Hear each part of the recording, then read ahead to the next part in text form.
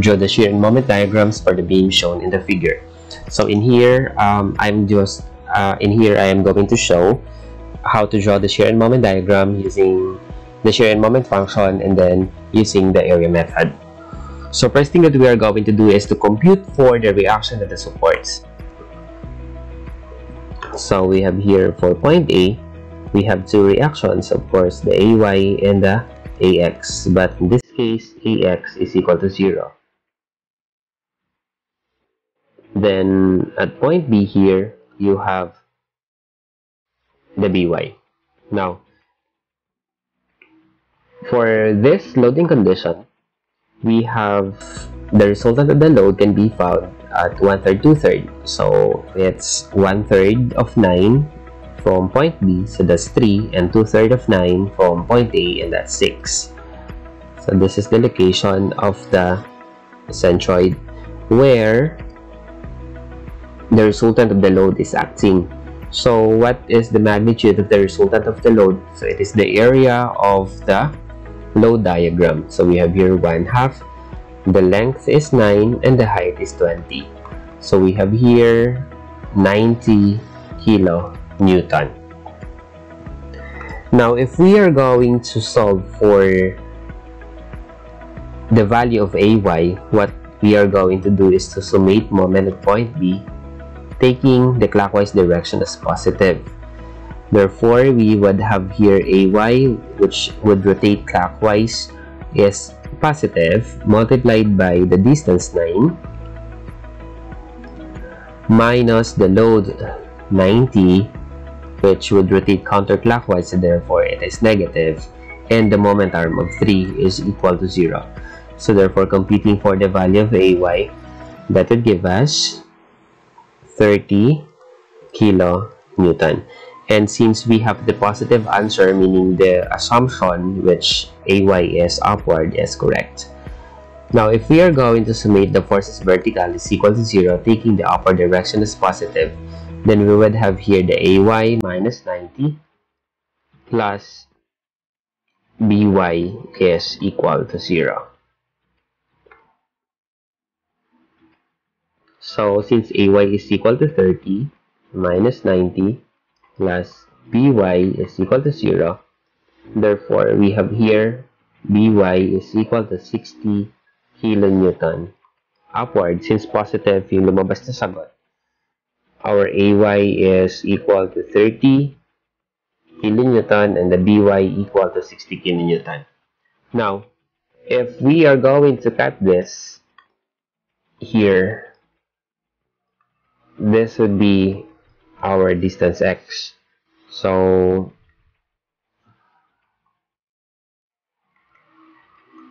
for the segment AB, that segment AB would be from 0 less than or equal to x less than or equal to 9.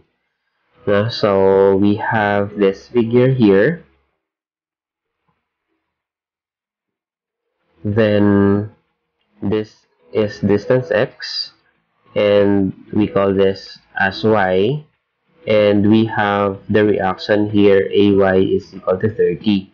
Now in solving for the value of y, if this is y, this is 20, so by ratio and proportion we would have here y, this is 20, this is x, and this is 9. So using the ratio and proportion, we have here x is to y, 9 is to 20. So meaning your y is just equal to 20x over 9. So this y here is 20x over 9. Now we would have this resultant here as r. So solving for the value of r, it is just equal to the area of the load diagram, which is just 1/2 of x and y, but y is 20x over 9, so we have here 1/2 x, your y is 20x over 9. So we have here r is equal to 10x squared over 9.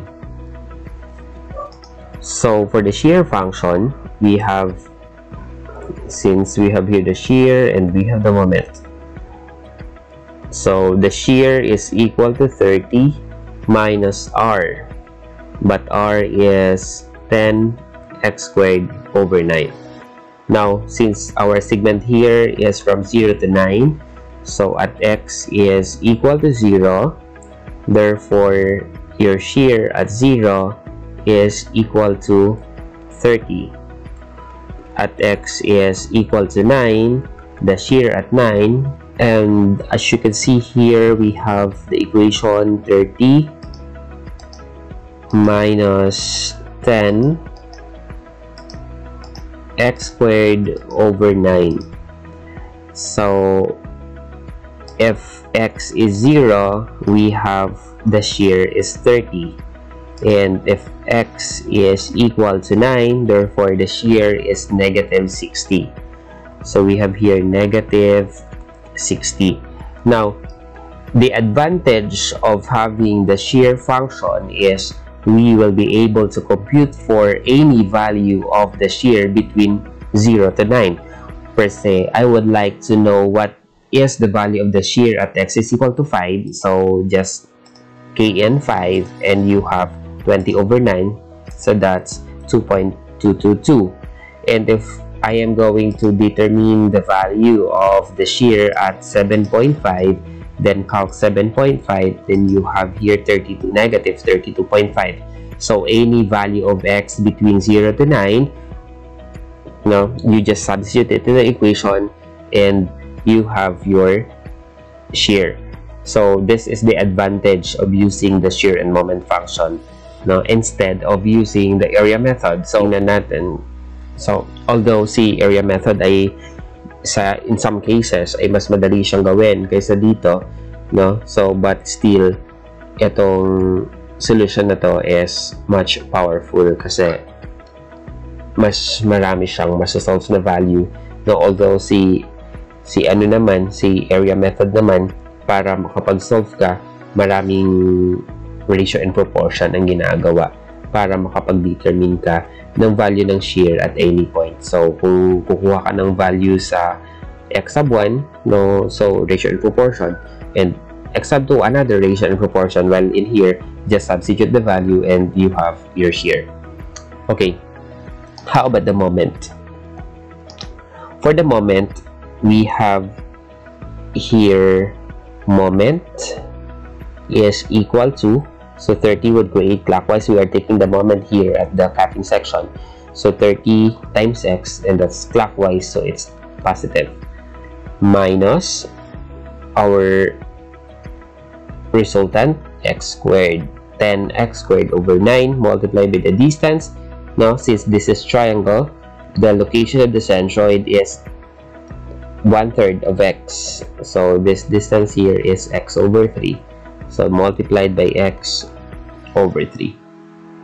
So we have here our moment, 30x minus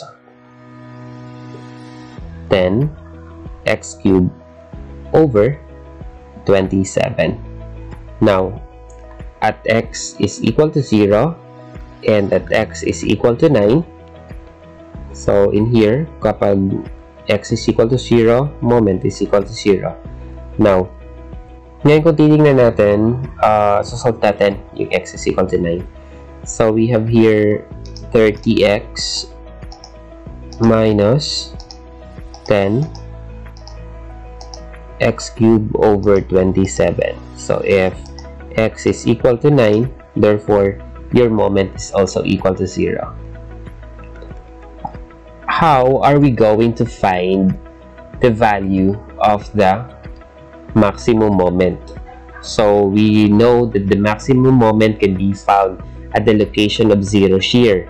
So if shear is equal to 0, then what would be the value of x if shear is equal to 0?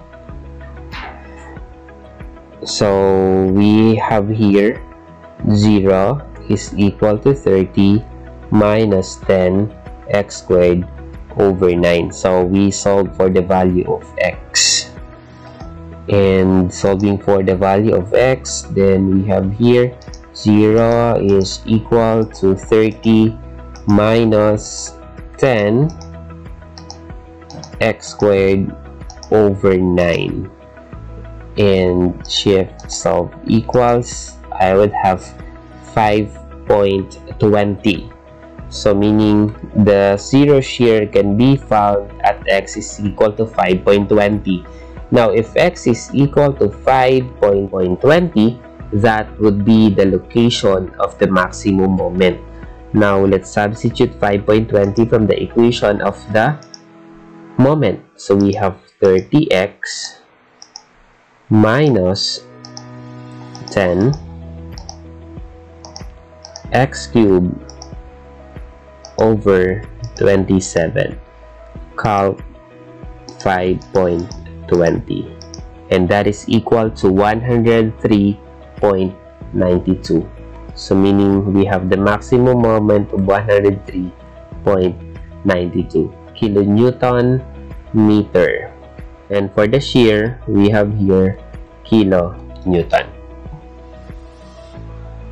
If we are going to draw the shear diagram, as you can see here, at x is equal to 0, the shear is equal to 30.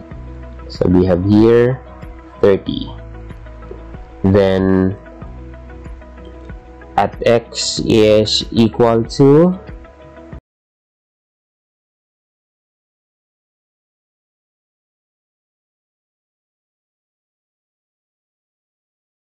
and as you can see here, we have a triangle here, so meaning this is degree 1.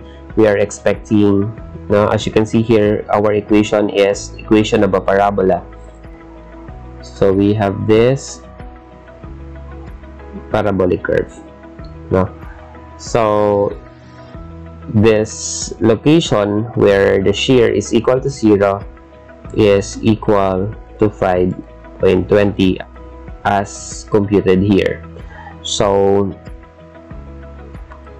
this would be the shear diagram. Now for the moment diagram, we have the location of the zero shear is the location of the maximum moment, and as you can see here, we have this equation cube. No, so we remember the dy/ix, and as you can see here, we have the decreasing load here, so we bend the y-axis, so meaning this would be the curvature. And if this curve here is degree 2 curve, then this curve here is n+1, so that's degree 3 curve. And at x is equal to 9, we have the moment equal to 0, and this is increasing, so we bend the x-axis, and this is our curvature.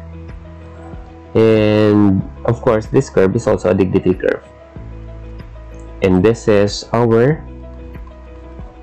moment diagram.